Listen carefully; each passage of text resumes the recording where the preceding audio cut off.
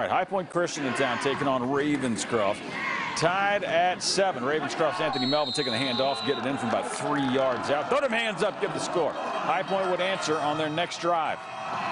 Miles Crisp showing off the arm, throwing an absolute bomb to Isaiah Sanders. 66-yard score. That tied things up again at 14 all.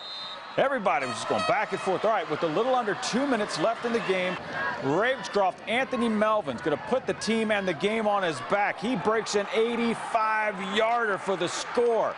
Just shucking people away, outrunning, walking the tightrope. 21-14 Ravenscroft. When it was all said and done, Ravenscroft wins it 21-14. Anthony Melvin, 224 yards, 3 touchdowns. That's a night. All right, we are